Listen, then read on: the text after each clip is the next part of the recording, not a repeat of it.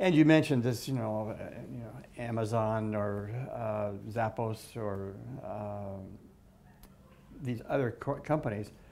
Clearly, it is the passion, the dedication of the senior person in the organization for treating customers carefully and putting them first.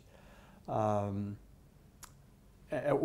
them first, but often by putting them second behind the way they treat their employees. Mm-hmm. If you treat your employees really well, then the employees really treat the customers well. Yeah. You can't just always say we're going to rule in favor of the customer, because sometimes that really kind of flies in the face of the employee relationship.